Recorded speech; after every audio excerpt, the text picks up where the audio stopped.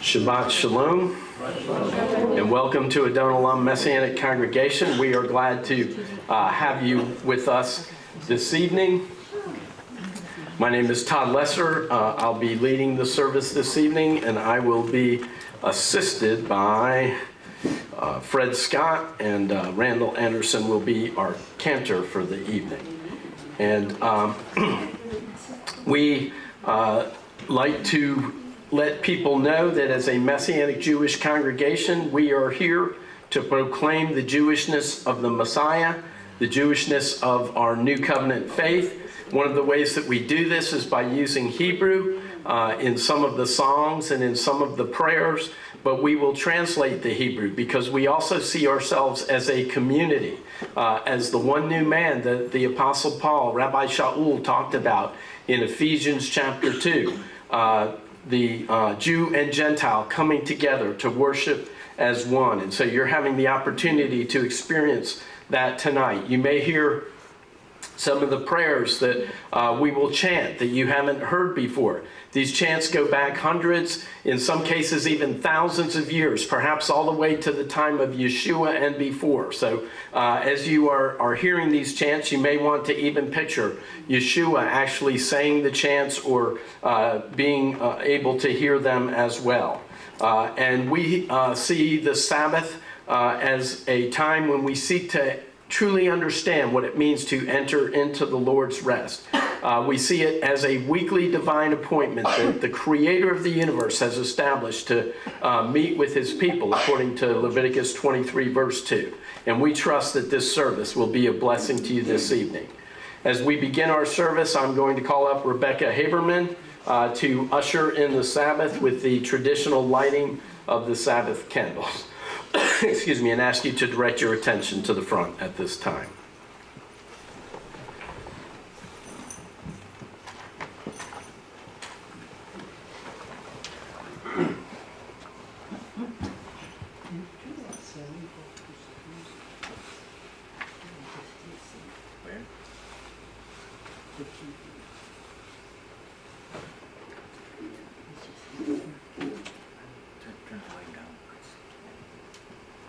Baruch atah Adonai, Eloheinu melech haolam, asher kiddushonu bidvarecha, v'natan lanu et Yeshua Meshichenu, v'tzivanu lehiyot ola olam.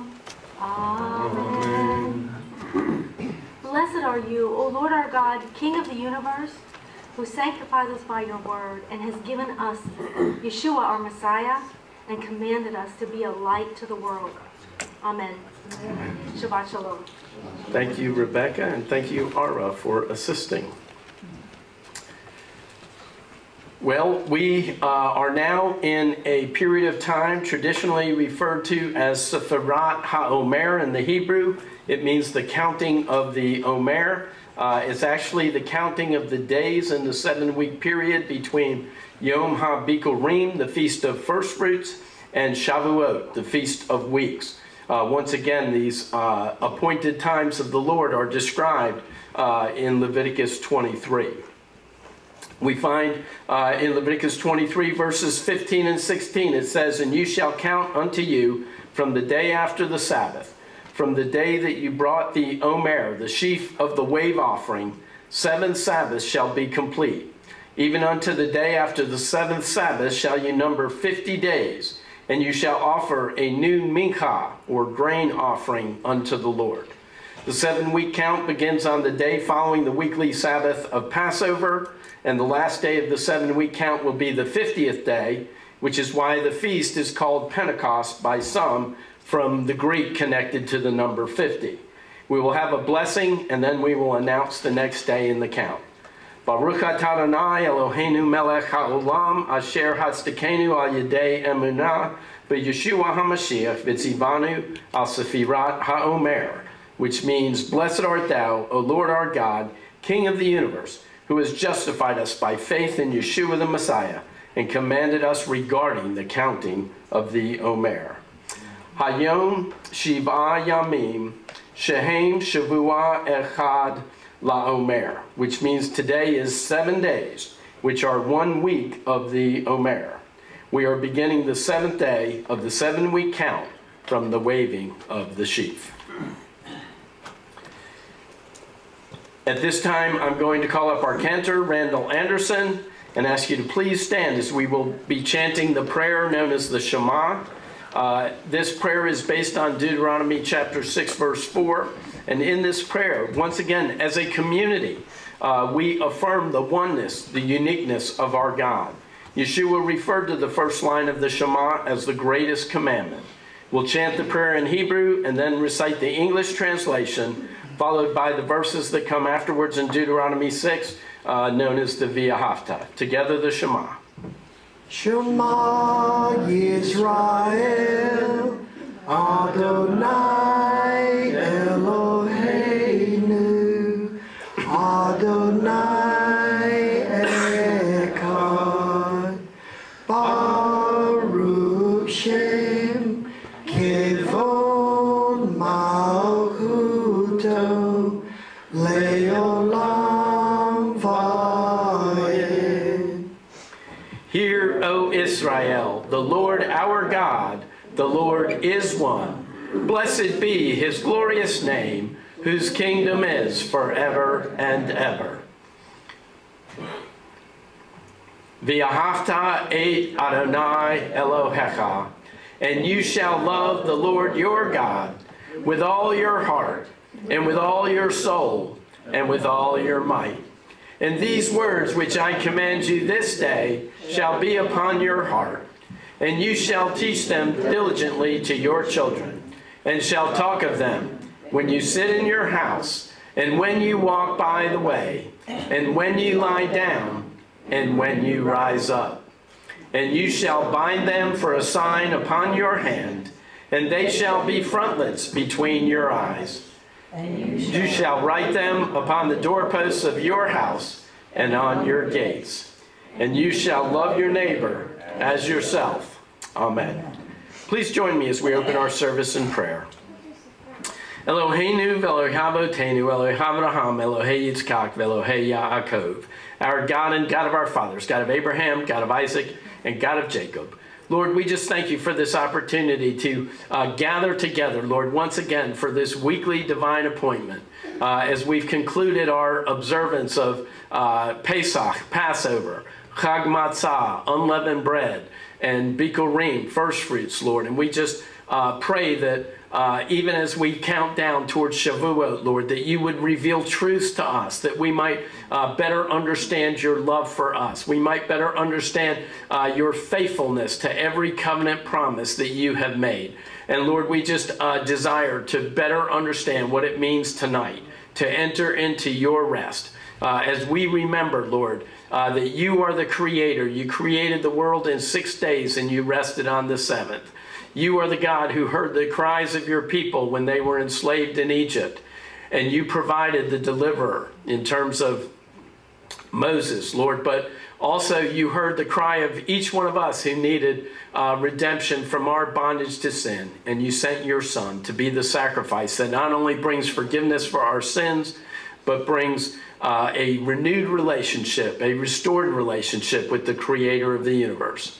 And Lord, we pray for Jonathan Sattel, for what is going on with him health-wise, Lord. And we just pray that, Lord, a miracle seems to be what it's going to take. But we know, Lord, that you are able to perform the miracle today that is needed for him and for each one of us. And Lord, we thank you that you are the miracle-working God as we ask you to bless, to anoint this service, to anoint the singing, the dancing, the worship, the praise, the message, the liturgy, the fellowship, all that we do this evening, Lord.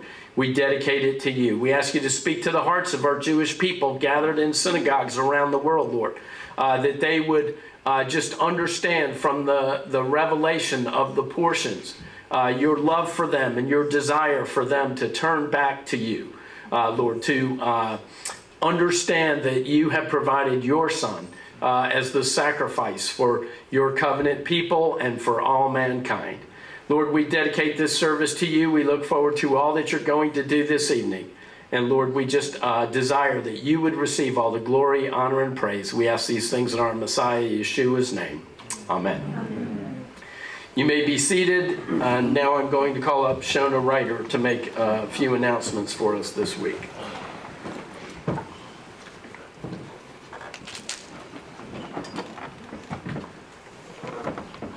Shabbat Shalom, everyone. If you're a first-time visitor this evening, please raise your hand so that we might recognize you.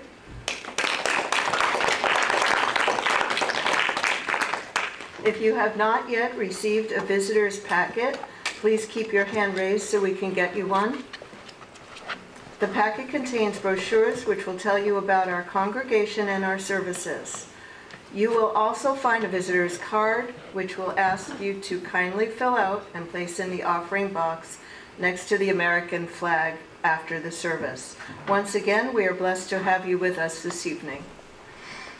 This Tuesday, April 18th at 7:30 p.m., we will be having our Yom HaShoah, Holocaust Memorial Day service. We acknowledge the heroes, mourn the victims, and remember these events in the hope that they will never again be repeated. All are welcome. There will be no oneg afterwards.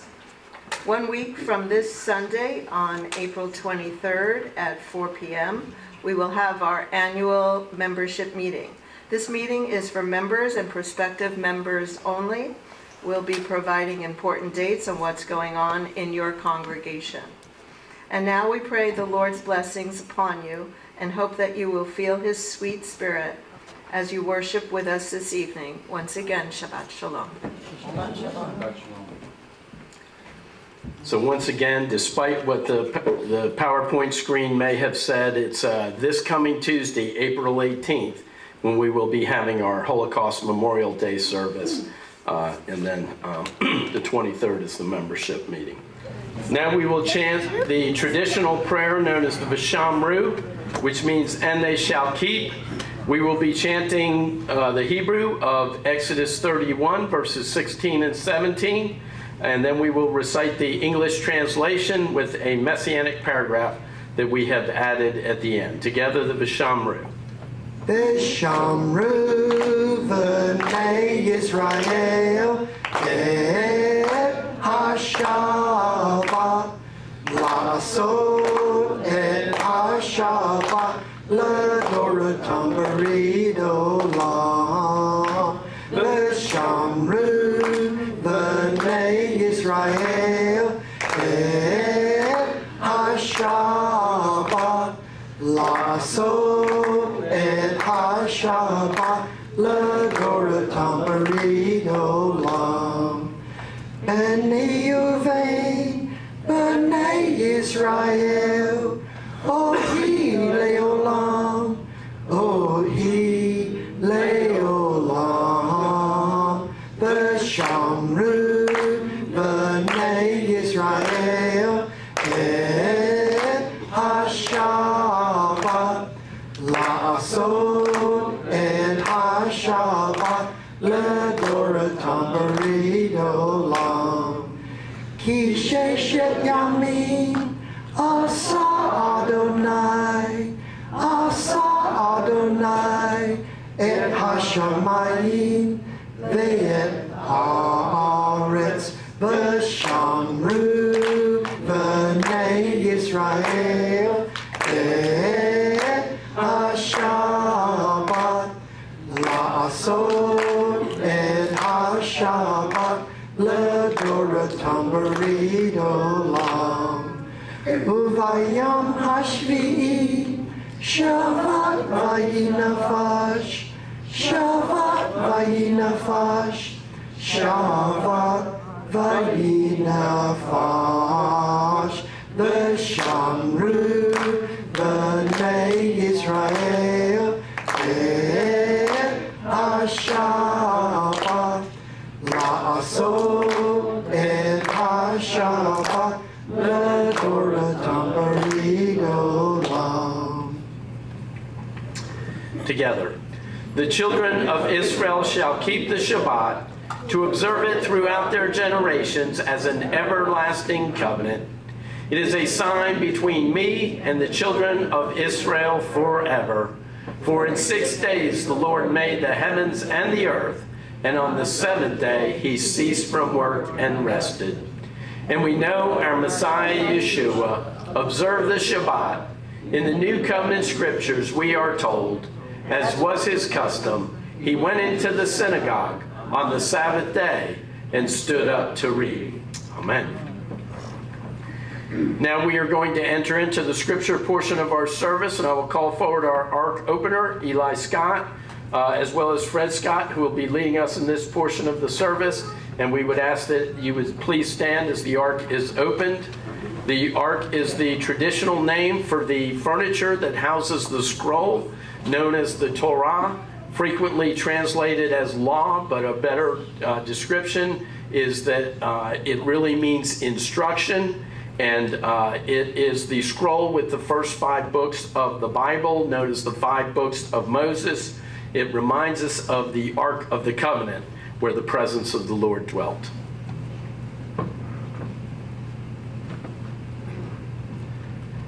And it came to pass, whenever the ark went forward, Moses would say, Arise, O Lord, and let your enemies be scattered.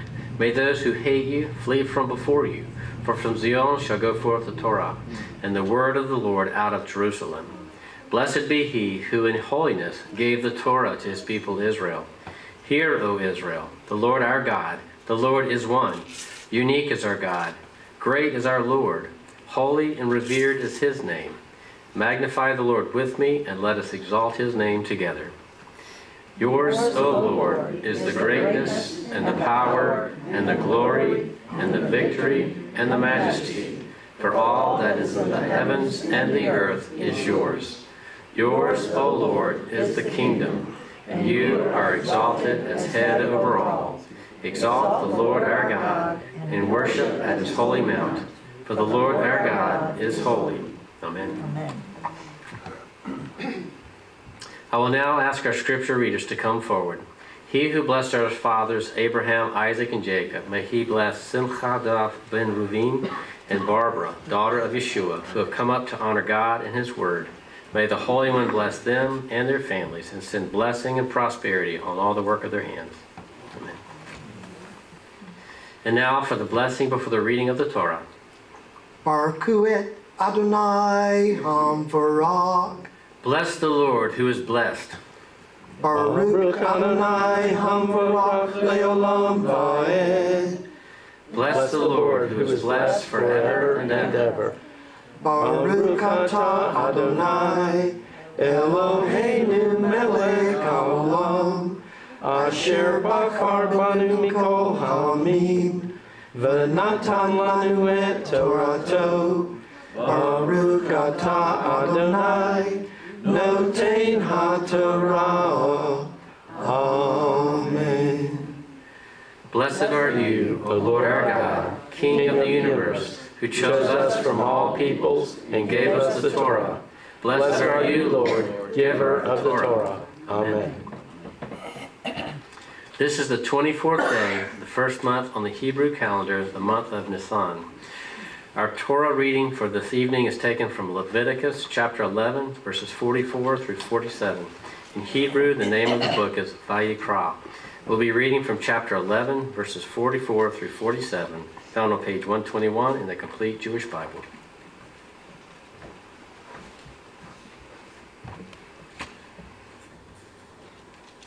For I am Adonai your God. Therefore consecrate yourselves and be holy, for I am holy. And do not defile yourselves with any kind of swarming creature that moves along the ground. Maftir. For I am Adonai, who brought you up out of the land of Egypt to be your God. Therefore you are to be holy, because I am holy. Such then is the law concerning animals, flying creatures, all living creatures that move about in the water, and all creatures that swarm on the ground. Its purpose is to distinguish between the unclean and the clean, and between the creatures that may be eaten and those that may not be eaten. Amen. The blessing following the reading of the Torah.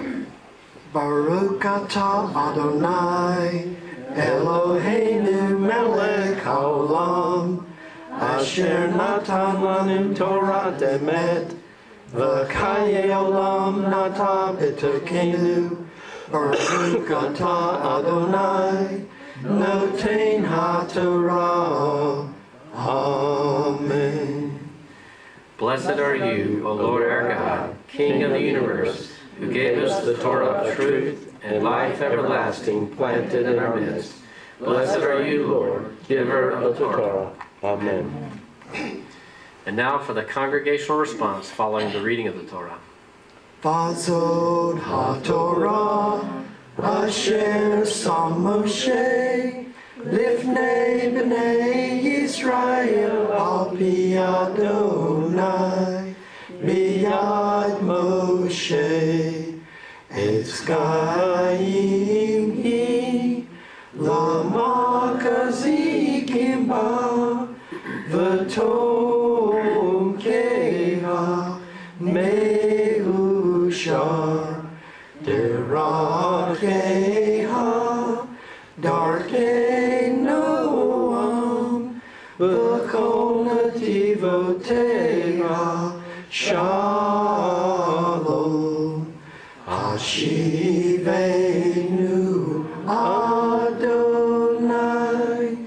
eleka v'nashuva Kadesh Kadesh Yameinu Kadesh Yameinu Kekedem. And this is the Torah which Moses placed before the children of Israel. It is in accord with the Lord's command by the hand of Moses. A tree of life it is for those who take hold of it, and blessed are the ones who support it. Its ways are ways of pleasantness, and all its paths are peace. Turn us, O Lord, to you, and let us return. Renew our days as of old. Amen. And now for the blessing before the reading of the Haftarah. Blessed are you, O Lord our God, King of the universe, who chose good prophets, delighting in their words which are spoken truthfully. Blessed are you, O Lord, who chose the Torah, your servant Moses, your people Israel, and the prophets of the truth and righteousness. Amen. Amen. Our Haftarah portion for this evening is from 2 Samuel chapter 6, verses 3 through 7. In Hebrew, the name of the book is Shmuel Beit. We'll be reading from chapter 6, verses 3 through 7, found on page 340 in the Complete Jewish Bible.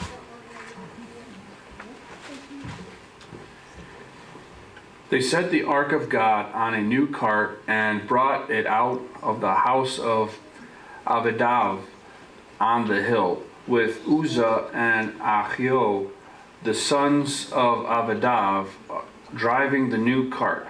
They led it from the house of Abinadab on the hill with the ark of God. Ahio walked in front of the ark. David and the whole house of Israel celebrated in the presence of Adonai with all kinds of musical instruments made of cypress wood, including lyres, lutes, tambourines, rattles, and cymbals. When they arrived at Nahon's threshing floor, the oxen stumbled, and Uzzah put out his hand to steady the ark of God. But Adonai's anger blazed upon against Uzzah, and God struck him down in the spot for his offense, so that he died there by the ark of God. Amen. Amen.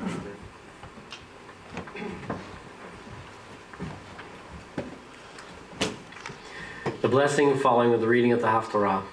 Blessed are you, O Lord our God, King of the universe, Rock of all ages, righteous throughout all generations.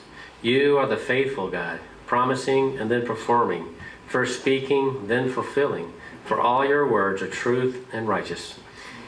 Faithful are you, O Lord our God, and faithful are your words, for no words of yours shall remain unfulfilled. You are a faithful and merciful God and King. Blessed are you, O Lord our God, who are faithful in fulfilling your words. Amen. And now the blessing before the reading of the New Covenant Scriptures. Baruch atah Adonai, Eloheinu melech haolam, asher natan lanu Mashiach Yeshua, b'habirot shel habrit hakadashah. Baruch atah Adonai, noten habrit hakadashah. Amen. Blessed are you, O Lord our God, King of the universe, who has given us Messiah Yeshua and the words of the renewed covenant. Blessed are you, Lord, giver of the new covenant. Amen. Our Brit HaKadashah portion for tonight is from Acts chapter 10, verses 25 through 28.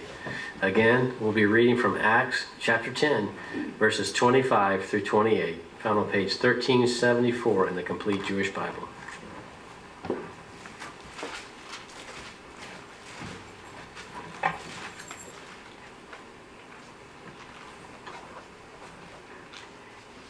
As Kepha entered the house, Cornelius met him and fell prostrate at his feet. But Kepha pulled him to his feet and said, "Stand up, I myself am just a man." As he talked with him, Kepha went inside and found many people gathered. He said to them, "We are well aware of that for a man who is a Jew to have close association with someone who belongs to another people, or to come and visit him, is something that just is not done. But God has shown me not to call any person common or unclean." Amen. Amen.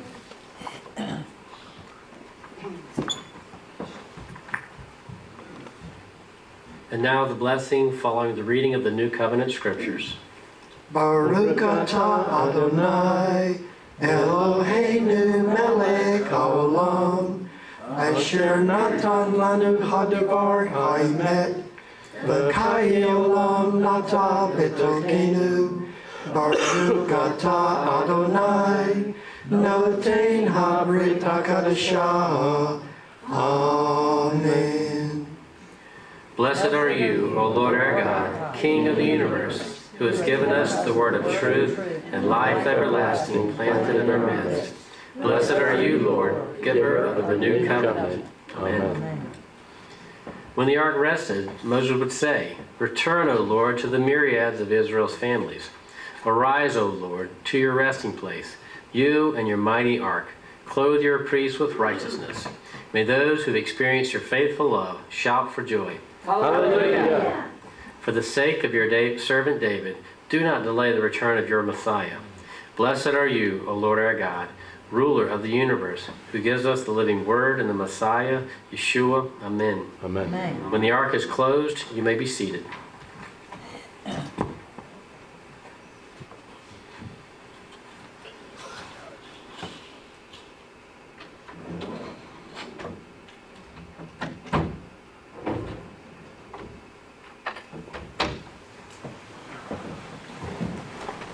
Please join me in reciting He Being Merciful. He, being merciful, forgives iniquity and does not destroy. Frequently he turns away his anger and does not stir up all his wrath. For you, O Lord, are good and forgiving and exceedingly kind to all who call upon you.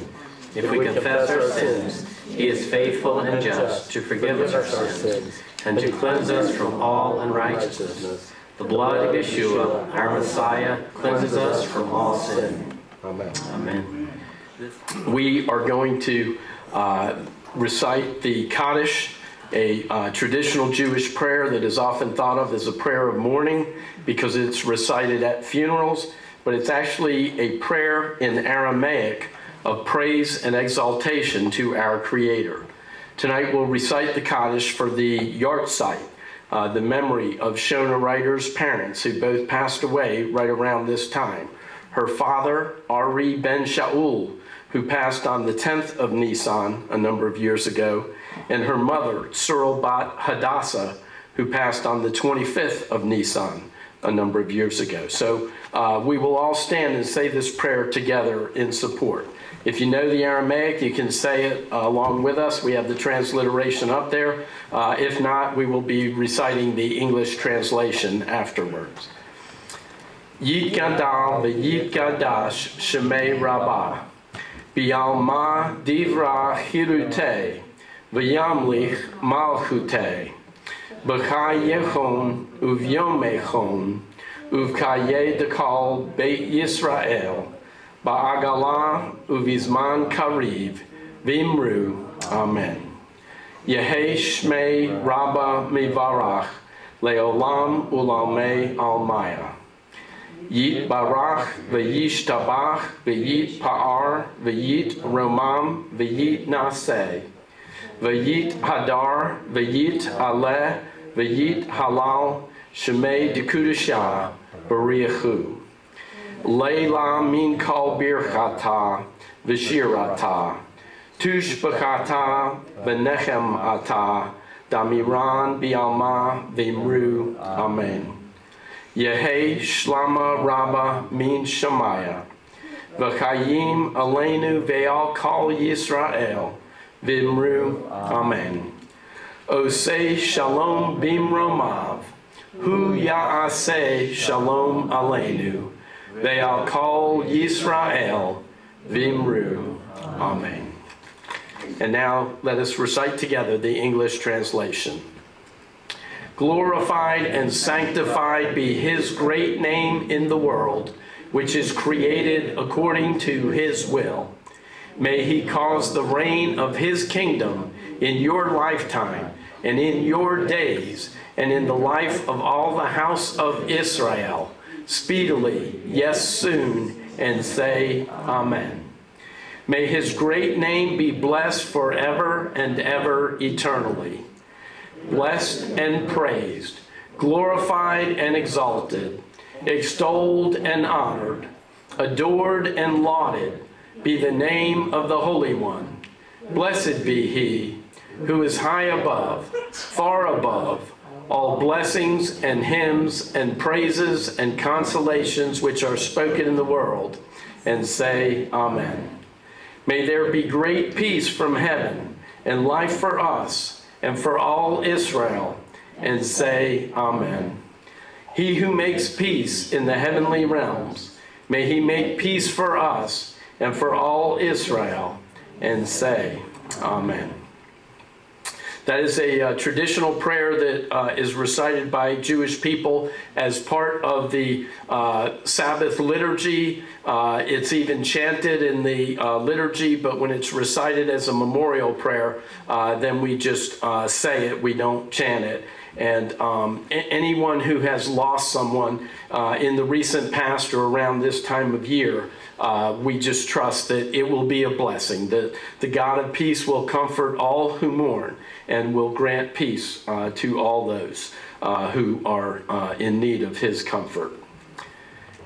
Well, this has been quite a week. Passover concluded on Wednesday. Our observance included our community Passover Seder this past Friday. I certainly hope that was a blessing to all who were there. And we call it Passover, but actually the week includes the appointed times of Passover, unleavened bread, and first fruits. As I mentioned earlier, they're listed in Leviticus chapter 23. First fruits, or Reshit HaKatzir, the first of the harvest, as it's described in that chapter, was fulfilled in the resurrection of our Messiah, who is described in 1 Corinthians 15, verse 20, as the first fruits resurrection of all who have died, providing the hope that we also one day will experience this victory over the most fearful weapon of this world, death. For those of you who have spent the week eating matzah, I hope that the unleavened bread, I hope every bite reminded you of the God who heard the cries of his people and sent a deliverer to lead them out of their bondage.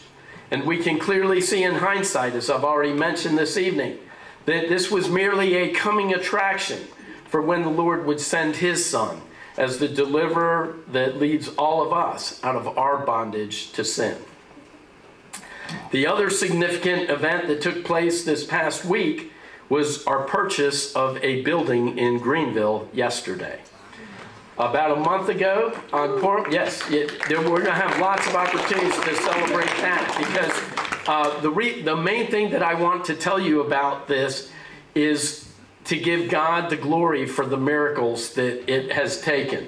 And we can really see that in some of the things I'm going to describe. The first miracle was in being able to obtain a loan, and that really came from anyone over the last 20 to 25 years who have been a part of this congregation and have ministered or even supported us financially.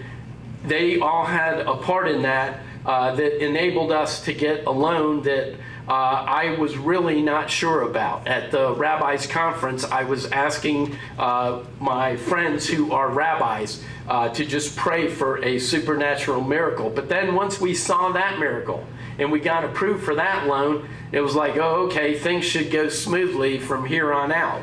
But it didn't quite work out that way. And for about the last month, I've been telling you at the end of the service, keep praying. There's one major hurdle yet to overcome. And miraculously, we were able to overcome that as well. And this is how that took place. About a month ago on Purim, just before we had our Purim celebration here at the congregation, I went to a drop-in where they were talking about the downtown airport area.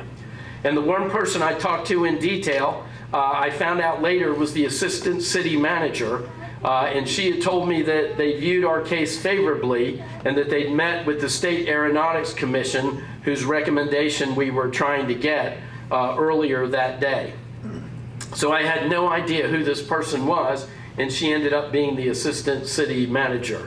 Then exactly 1 month later on Passover, we received our approval. But it was based on our planning a relatively small renovation because we have renters in the building. We let the city know that we needed approval for a much larger renovation that we might choose to do in a couple years after the renter's lease runs out. The next day, that now we're on the Feast of Unleavened Bread, we got the approval from the city stating that their approval was good for a more extensive renovation in the future as well.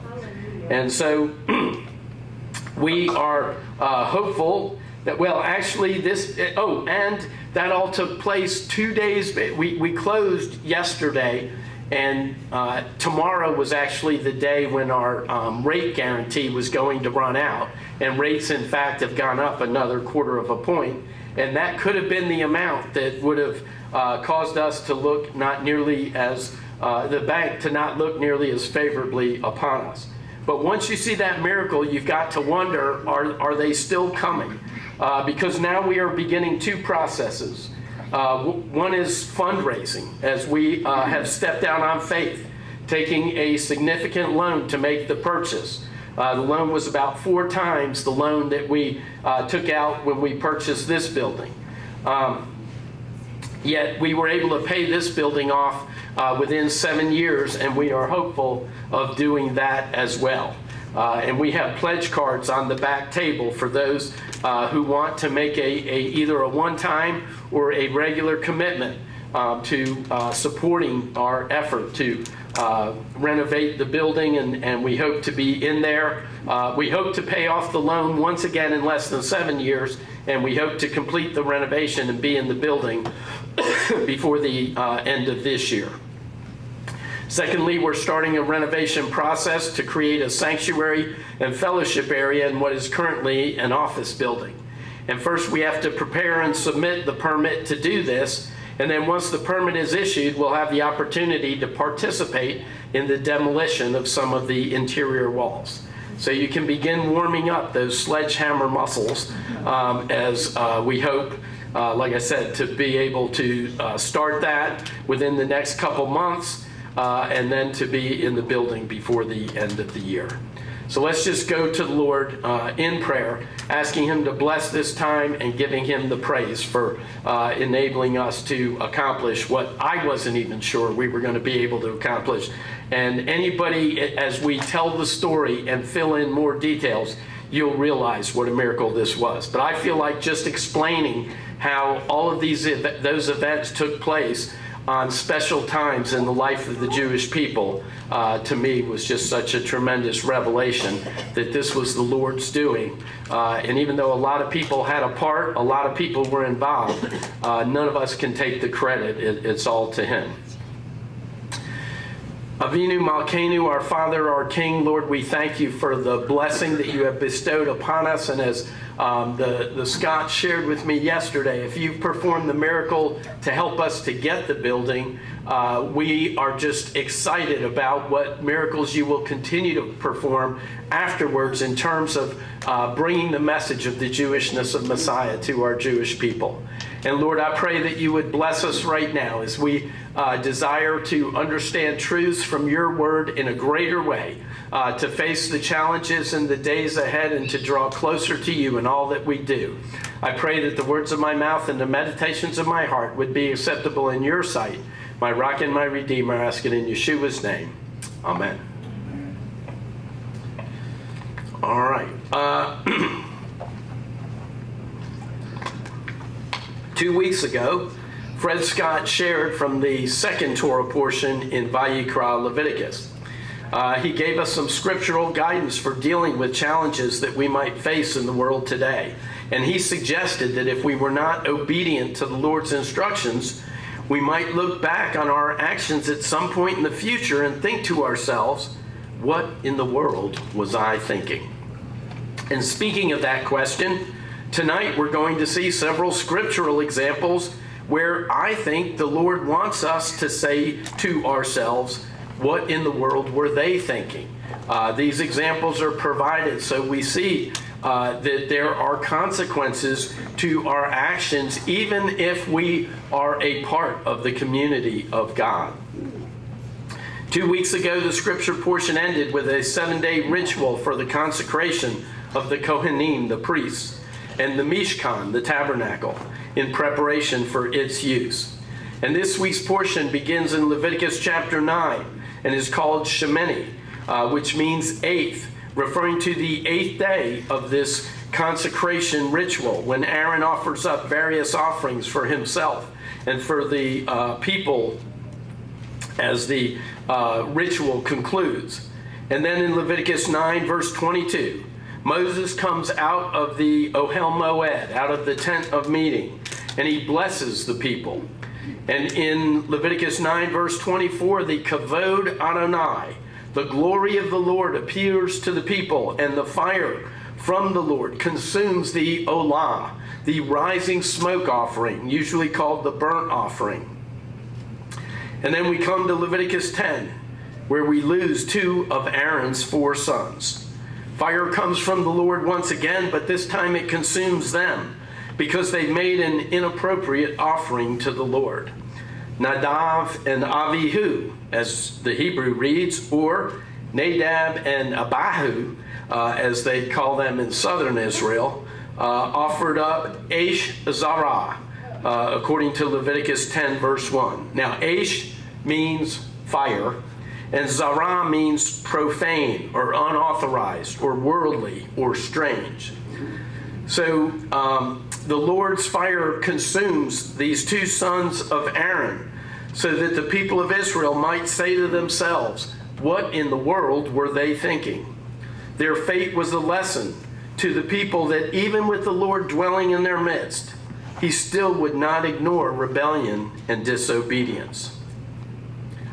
Now, some people might think, well, maybe they didn't know. You know, maybe they were daydreaming or staring out the window the day they covered not offering up Eish Zarah. Maybe you can relate to being in school and looking out the window on a beautiful spring day and not hearing a word that the teacher was saying as you're temporarily lost in the moment.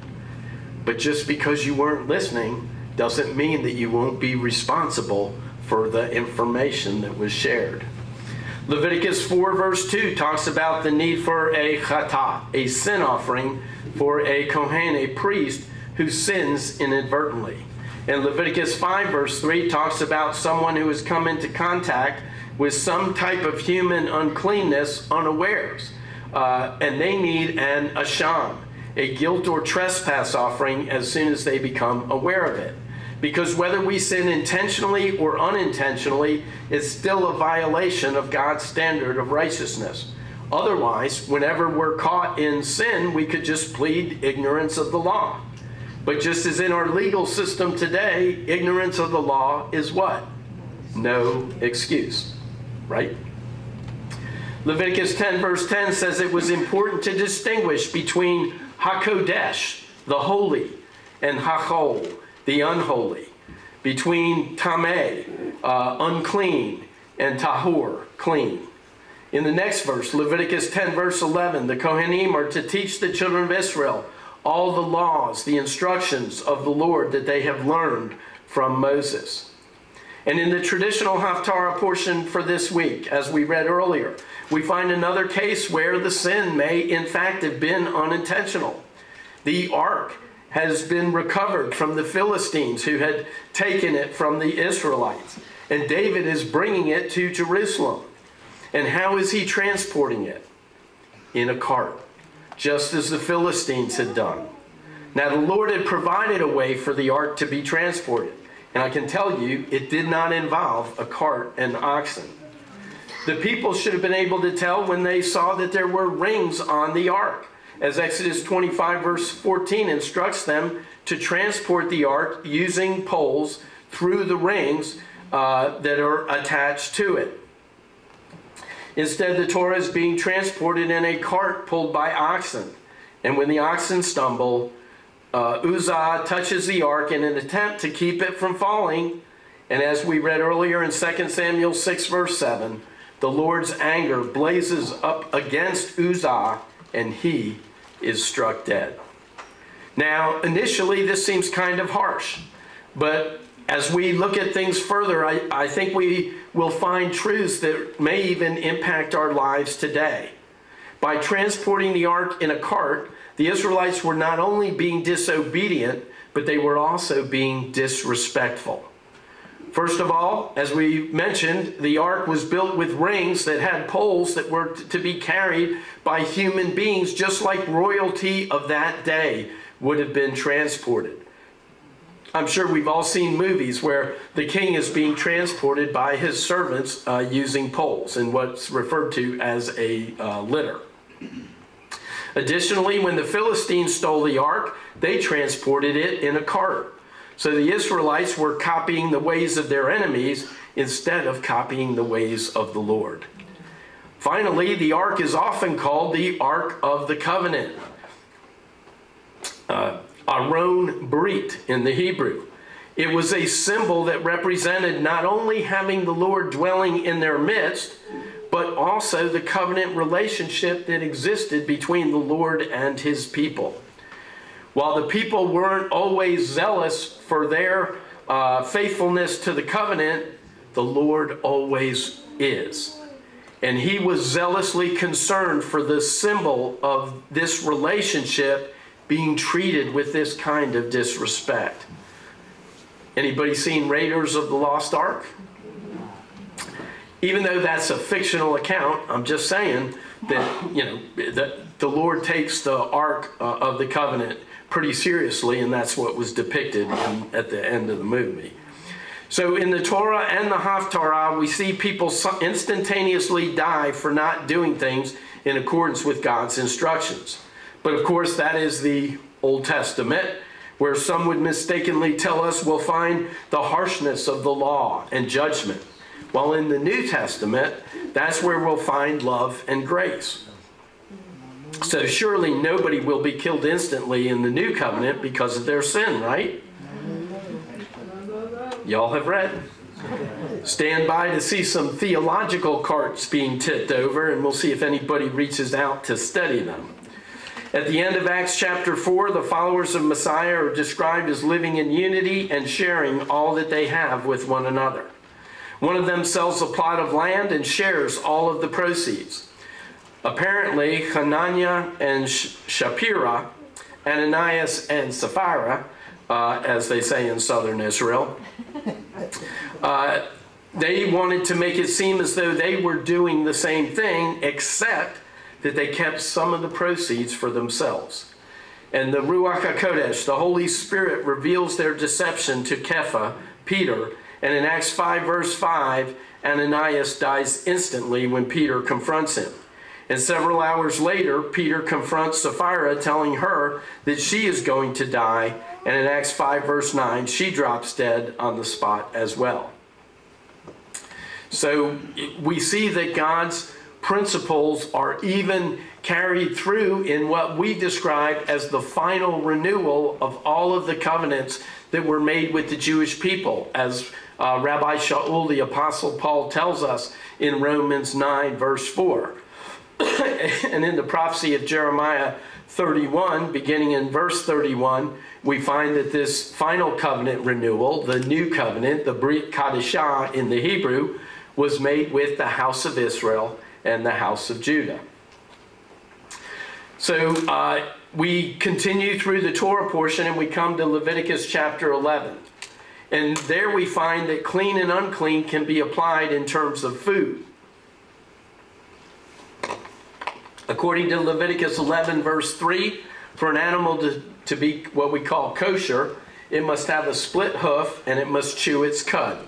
We also read in Leviticus 11:9 that fish are kosher only if they have fins and scales. Now, I believe these dietary restrictions have been given not to stress us out, not to cause us to become legalistic, but to help us to better understand the concept of God's holiness. Now, why do I say that? Because that's what the scriptures tell us in Leviticus 11, verse 45. We read it earlier.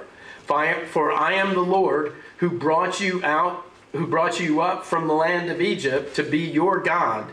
Thus you shall be holy ones, for I am holy. He wants his people to be holy like him. Why? So that he can dwell in their midst. And isn't that what we want him to do today? To dwell in our midst.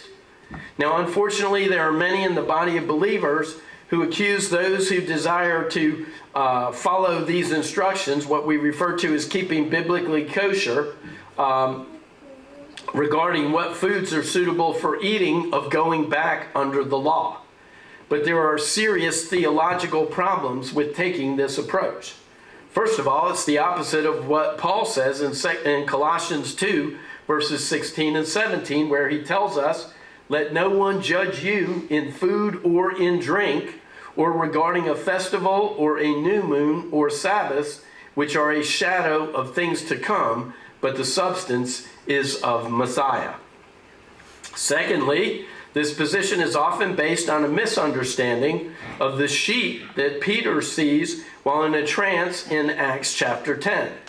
Yeshua's response to an accusation of the Pharisees against his followers in Mark chapter 7, and Paul's letter to the congregation in Rome in chapter 14.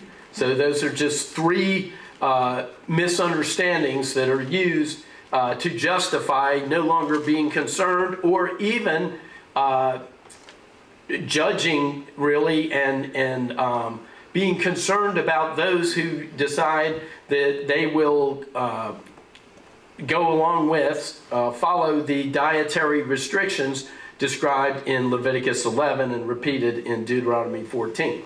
So let's take a look at these for a moment. In Acts chapter 10, since we read that earlier, Peter has a vision of a sheet with all kinds of unclean animals on it. And the Lord tells him to eat. And Peter refuses 3 times. So I always like to ask, did Peter eat from the unclean sheet? And the answer is no, just as he recounts in Acts chapter 11. Why didn't he eat the food that was on that sheet? Well, visions in the scriptures are usually symbolic and are not intended to be interpreted literally. And in this case, Acts 10 verse 28, Peter tells us what he has concluded from this vision, and his conclusion was not about food. Here's what he said. You yourselves know that it is not permitted for a Jewish man to associate with someone who is not non-Jewish or to visit him. Yet God has shown me that I should call no one unholy or unclean. Peter understood this vision to be about bringing the gospel to Cornelius and other Gentiles, which is what he says in Acts chapter 11, verses 4 through 11.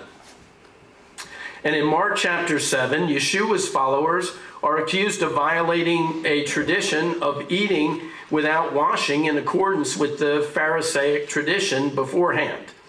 Yeshua focuses on the hypocrisy of the Pharisees by explaining that they are defiled not by what goes into them, but by what comes out of them. And he cites a number of examples, including evil intentions, sexual immorality, theft, murder, adultery, greed, wickedness, deceit, lustfulness, envy, slander, pride, and foolishness. And he explains that all these things come from within and are what makes a man unholy. Now, Mark 7, verse 19 also says, thus he declared all foods clean. And I struggled with this because I was thinking to myself, and I've struggled with this in various ways, and I've heard various messianic ways of interpreting it. For example, that the Greek that is used there isn't found in all translations of the scriptures. So maybe it was added in some cases. But I really didn't like that answer too much, and there are other ones that we can come up with. But I was thinking to myself, Lord, if you gave these instructions for the purpose of holiness, and you still desire for your people to be holy, then there's got to be a way to explain those words that we find in Mark chapter 7 that don't invalidate the keeping of kashrut, the keeping of the instructions in Leviticus chapter 11. And I felt like the Lord kind of showed me that, number one, what that is likely referring to is that he was saying that all foods were clean regardless of whether or not you follow the Pharisaic tradition of washing in accordance with their ways. And that is a good start, but it's surely not going to convince those out there who use this to say nobody has to keep kosher anymore as a believer, as a follower of Messiah. But then I realized in Acts 15, a council came together to decide what to do about the Gentiles, primarily Cornelius, those with him who had actually experienced the infilling of the Holy Spirit as described in Acts chapter 10. Now what do we do with them? Do they need to be circumcised? Do they need circumcision meant essentially becoming Jewish and following all the requirements of the Torah? And of course, you know that this council came up with only 4 requirements for the Gentiles. You can see them in Acts 15, verse 20. Here's the interesting thing. 3 of those 4 requirements are about what you can eat. If in Mark chapter 7, everything was declared, BLT, go for it. Put your bacon on your filet mignon now. If that's what it meant, then why in Acts are they giving restrictions that are based on not eating certain foods? So I really felt like the Lord was helping me to understand in a way that I think I actually know of a church who has been fairly faithful to are agreeing with most of the approaches that we take in terms of the Jewish foundation of all the scriptures. But when they came to Acts chapter 10, it was, and interpreting what Peter did with that sheet, it was not a pretty sight. And so I was like, okay, what argument could I come up with that would be so convincing that even those who, have been eating bacon all their life and have had their theological understanding is they can eat anything they want, or shrimp with lobster sauce. That used to be my favorite meal growing up. And so there's all these different foods that we're not allowed to eat for various reasons. But the reason is it's tied to holiness. And holiness means being set apart from this world for the Lord's purposes. And I believe, based on that understanding, I just really, I've been a believer since the mid-'70s. I've been involved in the Messianic movement since 1984. And yet, I think it was today that I really finally had an argument that would refute the conclusion that is reached from the Mark chapter 7 passage. So I thought that was really a blessing. Now, you don't have to agree, and you don't have to do things a certain way just because I say to. The reason that we lean on the scriptures and we try to help people to see what we believe they're saying is we want you to check it out for yourselves. And we'll see that in Romans 14. In Romans 14 verse 2, there's someone who doesn't eat certain foods and is described as weak. This verse is sometimes used as a proof text against keeping kosher. But the ones described as weak aren't ones eating in accordance with the Leviticus 11. They aren't Jewish people keeping kosher. They're described as vegetarians. Then they quote Romans 14 verse 6 saying the one who eats to the Lord, for he gives thanks to God, seeming to imply again that the one who doesn't eat is keeping kosher, and that he is the one who is not doing things right. But Romans 14 verse 6 also says the one who abstains to the Lord and gives thanks to God. So once again, this passage is about someone who is a vegetarian, not someone keeping kosher. And Romans 14 verse 5 says that another important part of the food discussion is for each one to be convinced in his own mind. So I encourage you to seek the Lord about this subject. We should not be choosing what to eat based on others' expectations. We should be choosing what to eat based on what the Lord has revealed to us and our desire to be obedient and draw closer to Him. Now, another reason that's given is that many believers think that the concepts of clean and unclean are tied to the Mosaic covenant, which they think has been replaced by the new covenant. But in reality, the concepts of clean and unclean go back all the way to Genesis 7 verse 2, where Noah was told to take 2 of each unclean animal, but 7 pairs of each clean animal. And fortunately for Noah, termites and woodpeckers are unclean, so he only had to keep up with 2 of each of them. But I would also ask, how many of you ate food today? Just, you don't really have to raise your hand. I suspect that most of our hands are going up. How many of you plan to eat food in the future? Okay, a few of you.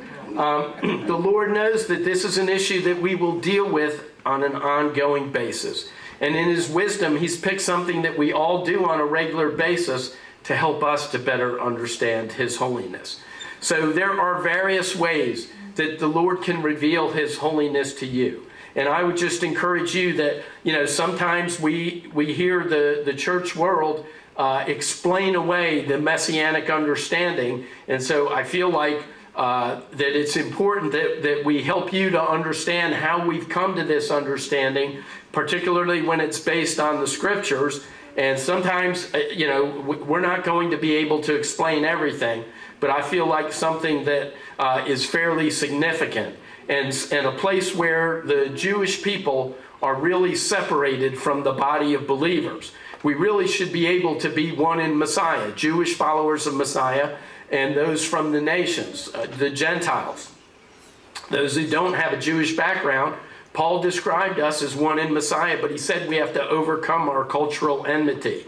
Well, one place cultural enmity crops up in a hurry is if you go out to eat, or even if you go over their house for a meal of fellowship and you have to tell them what foods you might choose not to eat.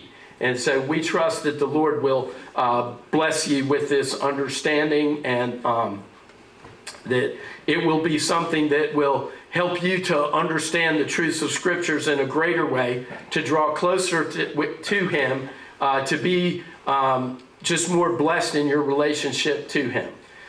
Now, I'm hopeful that our actions as believers in Messiah will more and more reflect our understanding of God's holiness. In the body of believers, everybody understands that we're to be holy. The challenge comes from, what does this mean? When it comes to holiness, we have a choice. One option is to seek to apply the truths of Scriptures as we understand them in our lives, as we strive to achieve holiness according to God's ways. On the other end of the spectrum, we can do what Nadav, Avihu, Uzzah, Hananiah, and Shaphrah did, make up our own rules and hope for the best. And the reality is, life is a journey. The purchase of the building for the congregation was really a journey. I would describe it as a roller coaster ride that had a lot of ups where we really thought we were on the verge of being successful. And I will share over time the number of times that we were down at the bottom and it didn't seem like there was any way we could get around the obstacles that we found in our paths. And that's really a description of our life as a believer. And it's easy to be faithful when you're at that, on top of the mountain, when you're hitting the high point. But the challenge when we find out what our faith is really all about, our ability to trust in the Lord, is when we hit the valleys, when we're down at the low point. Can we trust in Him? Can we lean on others in our community to pray for us, to support us? You know, just like Aaron and Hur, remember when they held up Moses' arms so that Joshua could prevail in battle? Sometimes we go through struggles in this world and we need that kind of support. But I believe that we are called to be a community. We are called to support one another. We're called to encourage one another. And as I said in Ephesians 2, Paul is describing that there may be cultural differences, but we are able to overcome them in Messiah. He goes on to say that there's one Lord, one Spirit, one faith, one immersion. And so we have many of these things in common, and they're supposed to bring us together in the body of believers. The adversary would have us see our differences as something that divides us. This is even true in marriages where our differences enable us to be more effective as echad, as a team of two working as one. But frequently those differences are what we allow to divide us, to see the differences as things to argue about rather than a strength in our lives. Usually couples come together, you know, kind of like magnets, opposites attract. But then once you go through the ceremony and all of a sudden the opposites become opposition, and in many cases we seek the solutions of this world, and the outcome in the body of believers is not pretty when that happens. Is that our TV? Anyway, okay, maybe it's somebody crumpling paper. I'm done. I hope that the things that I've shared tonight have been a blessing to you. As we've seen, that it is by the Lord's grace that each and every one of us is not struck dead immediately for our sin. It is only because Yeshua has taken on the penalty on our behalf. So if you've never accepted Yeshua's sacrifice on your behalf, if you're here now or even watching on the video, perhaps you've come to realize that the only way that we can approach a holy and righteous God, to ask Him to forgive our sins, to ask Him to forgive us of rebelling against His ways, is through the blood that was shed on our behalf by Messiah Yeshua. So I'd like to ask, with every eye closed, with every head bowed, all you have to do to say yes to receiving Yeshua as your sacrifice tonight, the sacrifice offered up on your behalf, is just raise your hand and you can put it right back down. Is there anyone? We always give that opportunity. We never take for granted. I see that hand. Hallelujah. Anybody else? We always give that opportunity. We do not take it for granted. Virtually those of us who have been following the Lord for a long time, we raised our hands at one point. They always say the longest journey begins with the first step. So at this time, I'd like to ask everyone to stand up, still in an attitude of prayer. And we're just going to say a prayer in support of the one who raised their hand. And even if you didn't raise your hand, you can say this prayer for the first time. Just repeat after me. Dear Lord, I ask you to forgive me of my sins. I thank you for offering up your Son as a sacrifice for my sins. I thank you that I now have a fresh start to serve you from this day forward. I thank you for the free gift of salvation, knowing that I will one day be resurrected, just as Yeshua was, and spend the rest of eternity in your presence. And I thank you for these things in Messiah Yeshua's name. Amen. In Matthew 10, verse 32, the scriptures tell us that if we confess him before man, he will confess us before his Father in heaven. So if you raise your hand tonight to receive Yeshua as Messiah for the very first time, sometimes people are just raising their hands to praise the Lord, and we're happy for that.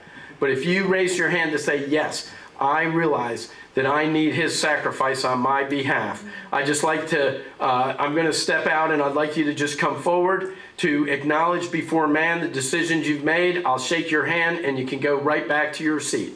Anyone who said that prayer for the first time, we want to give you that opportunity. Hallelujah. Praise the Lord.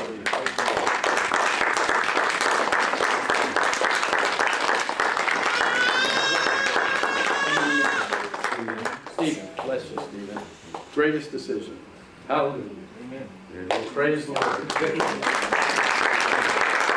Anybody else? Don't miss this opportunity. You never know what will happen when you walk out those doors. Nobody is guaranteed their next breath. Take advantage of what the Spirit of God may have shown you tonight as we see him moving in our midst, that he may well have revealed your need for the Messiah's sacrifice. There's no way we can be seen as good enough in God's sight to merit being with him for the rest of eternity. It's only through the sacrifice of his Son. Hallelujah. Praise the Lord.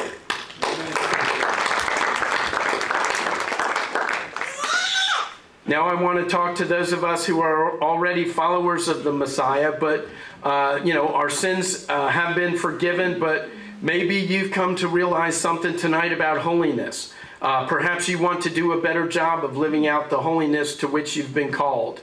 You want to be a more holy vessel, more fit for his service, more conformed to the likeness of Messiah Yeshua, so that you might see the glory of God in your life.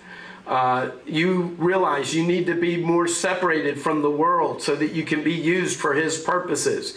You may even feel he's showing you to incorporate your understanding of holiness into your choices as to what foods you should eat in the future. We know that he wants us to be set apart for his service, to be holy unto him. And this is really about our relationship as followers of Messiah. We still have the defilement of this world. We still have the adversary, the enemy of our souls, who doesn't want us to trust in the Lord, doesn't want us to believe that he is capable of producing the miracle. But if you need the miracle tonight, if you desire to be more holy, still with heads bowed and eyes closed, would you just raise your hand? And perhaps the Lord has shown you some other area that he's wanting to work in your life at this time. I just want you to raise your hand so that you will make this commitment in a way that will be meaningful to you later. Lord, we desire a greater understanding of your holiness so that we might fulfill your calling to us to be holy as you are holy. And Lord, we desire that you would reveal to us any defilement of this world, any strange fire that we may have tried to place before you, not realizing that it was not in accordance with your desires. As Lord, we desire to see your glory in our midst in an amazing way. We desire to see you use us, Lord, as a congregation to reach out and to draw your Jewish people back to you. And we desire to see you bless each and every person who is here tonight. I pray that some revelation about the truth of your word, Lord, that you have revealed it to them by your Spirit, that you have opened eyes to see, ears to hear, and hearts to receive this evening. Lord, as we just desire to serve you in a greater way from this day forward, we ask you to lead us by your Spirit, and we ask all these things in our Messiah, Yeshua's name. Amen. God bless you all. At this time, you may be seated. At this time, I'm going to call our cantor back up to perform the Kiddush. Sounds a little bit like Kaddish and Kodesh. It comes from a root that means holiness, and we will also pronounce another blessing that's traditionally recited at the end of the service, Sabbath service, the Hamotzi, which is a thanking the Lord for his provision. So at this time, we'll have these blessings. Baruch atah Adonai, Eloheinu melech haolam, borei pari hagafen. Amen. Blessed are you, O Lord our God, King of the universe, who creates the fruit of the vine. Amen. Amen. L'chaim to life. We say L'chaim. It's a traditional Jewish toast. It means to life, because the Lord tells us, I have set before you life and death, blessing and curse. Choose life that you may live.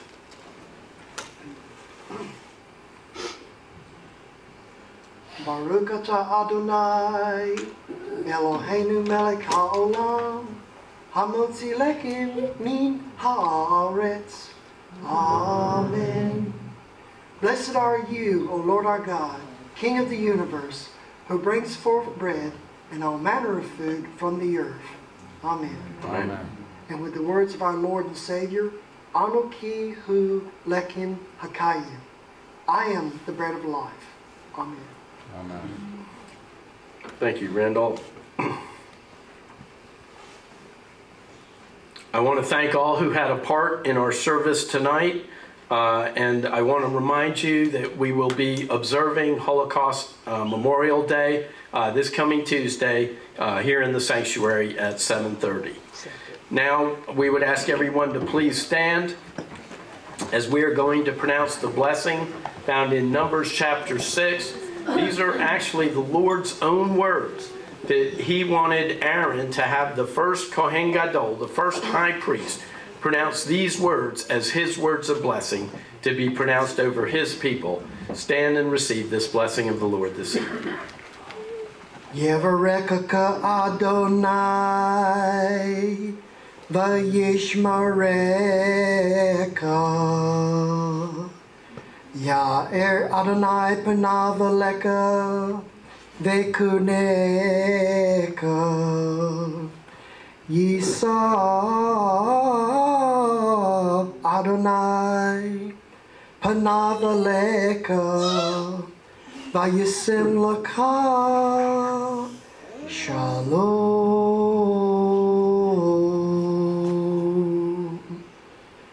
May the Lord bless you and keep you.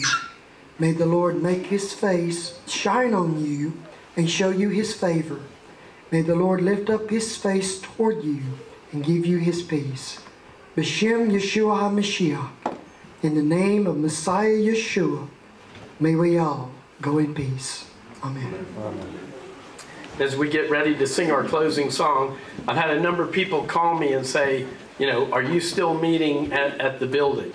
Like I said, it's probably going to take to the end of the year.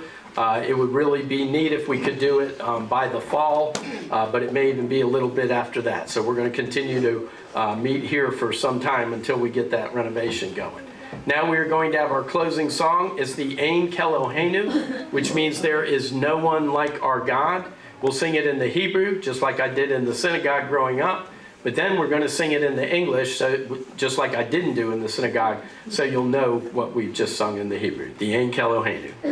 Ein Keloheinu, Ein Kadonenu, Ein Kamokenu, Ein Kamoshienu, Mi Keloheinu, Mi Kadonenu, Mi Kamokenu, Mi Kamoshienu. No de Eloheinu, no de Ladonenu, no de Lamokenu, no de Lomoshienu. Baruch Eloheinu, Baruch Adonenu, Baruch Malkeinu, Baruch Moshienu. Atahu Eloheinu, Atahu Adonenu, Atahu Malkeinu, Atahu Moshienu. And now the English. There is no one like our God. There is no one like our Lord. There is no one like our King. There is no one like our Messiah. Who is like our God? Who is like our Lord? Who is like our King? Who is like our Messiah? We give thanks to our God. We give thanks to our Lord. We give thanks to our King. We give thanks to our Messiah. Blessed be our God. Blessed be our Lord. Blessed be our King. Blessed be our Messiah. You are the one, our God. You are the one, our Lord. You are the one, our King. You are the one, our Messiah. Amen and amen. God bless you all. Thank you all for coming. Have a great week. Hopefully we'll get an opportunity to see you this coming Tuesday as we remember the heroes and the events so that they might never again be repeated. Hope you have a great time of fellowship. Thank you all for coming. Shabbat Shalom.